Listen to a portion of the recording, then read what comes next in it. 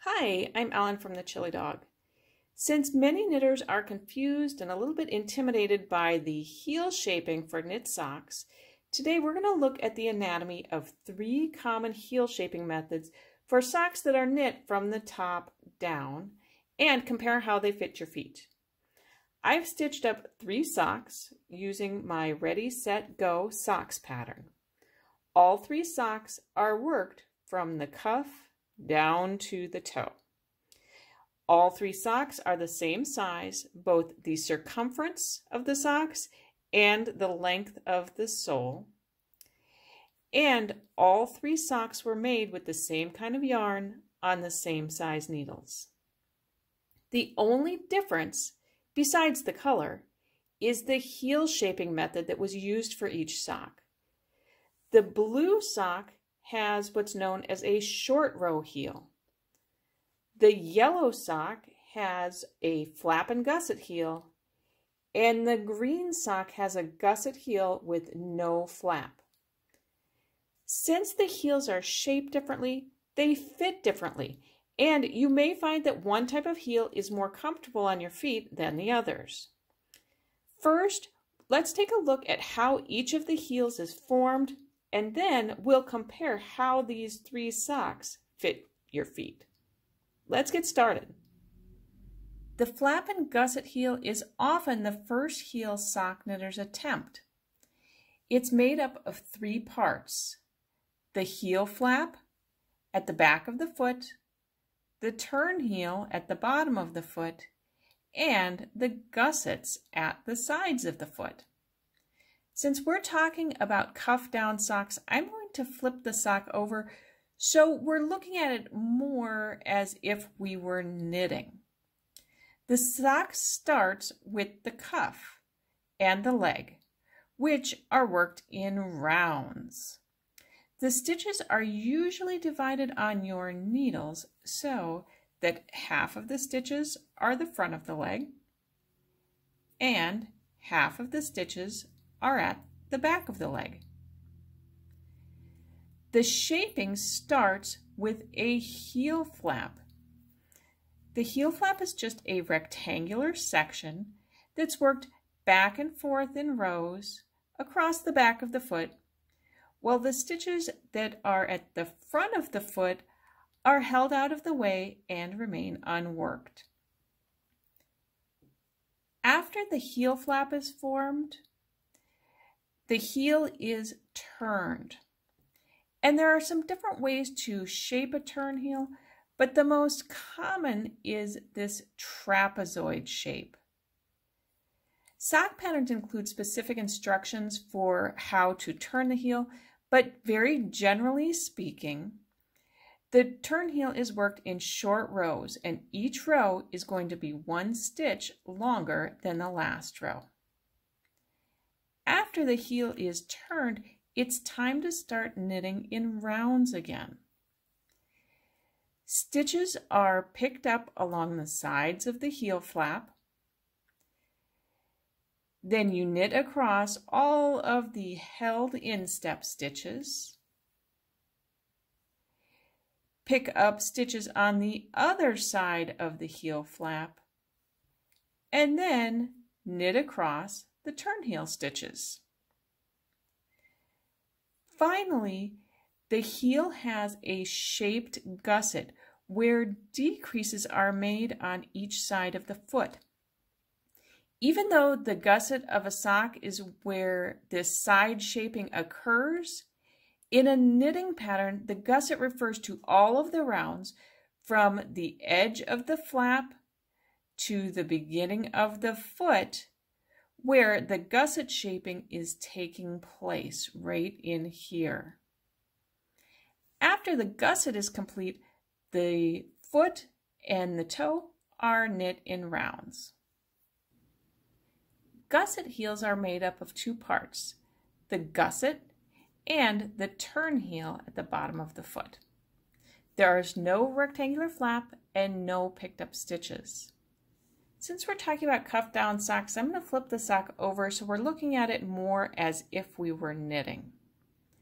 The sock starts with the cuff and the leg, which are worked in rounds, and the stitches are usually going to be divided on your needles with half the stitches at the front of the leg and half the stitches at the back of the leg.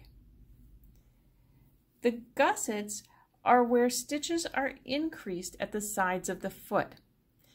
Even though the gusset of the sock is where the shaping occurs, in a knitting pattern, the gusset refers to all of the rounds from the base of the leg to the beginning of the foot as the gusset rounds. After the gusset is complete, the heel is turned, very similarly to the flap and gusset heel. The turn heel is worked in short rows at the bottom of the foot, while the instep stitches are held out of the way and temporarily remain unworked. Each row of the turn heel is going to be 1 stitch longer than the previous row.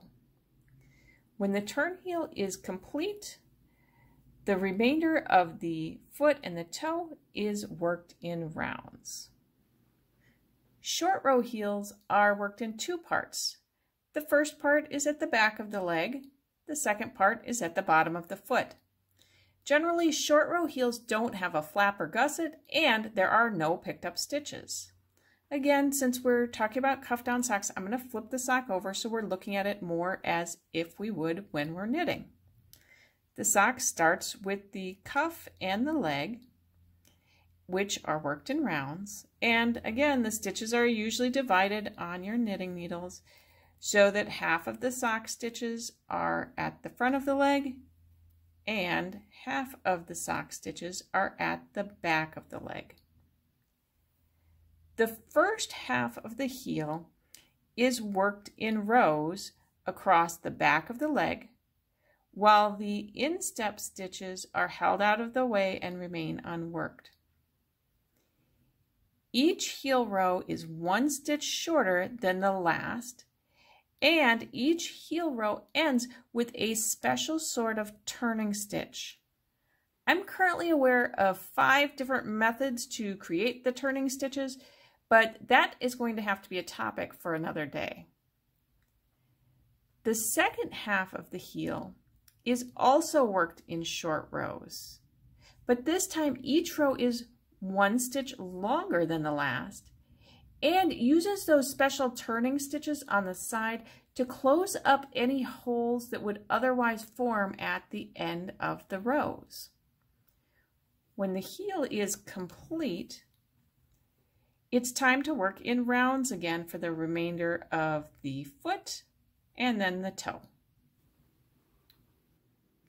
One reason the flap and gusset heel is the shaping method most sock knitters learn first is that it fits the average adult foot fairly well. The sock circumference at the top of the instep is just a little bit larger than the circumference at the base of the toe. Regular flap and gusset socks are a good fit for people with an average instep, but not all people have an average instep. So let's compare our flap and gusset heel to the gusset heel. And I'm just going to line up the tip of the toe and the base of the heel. And you can see here that the gusset heel sock has just a slightly larger circumference at the top of the instep. Also, if we turn things kind of on the edge, the length of the instep for the gusset heel is a little bit longer to accommodate that higher instep. So gusset heels are a good fit for people with a little bit higher than average instep. Finally, our short row heel sock. And again, I'm just going to line up the tip of the toe and the base of the heel. And you can see here that this circumference at the top of the short row heel instep is smaller than the other 2 styles. And if we turn things on its side, again, you'll notice that the length of the instep for the short row heel is a lot shorter than the other two socks. So short row heels are a good fit for people who have a little bit lower than average instep. I hope you enjoyed comparing the construction and the fit of 3 different top-down heel shaping methods. If you did, make sure to give this video a thumbs up and share it with your friends.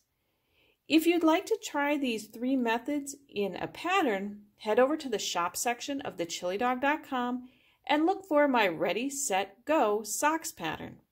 Until we stitch again, happy knitting!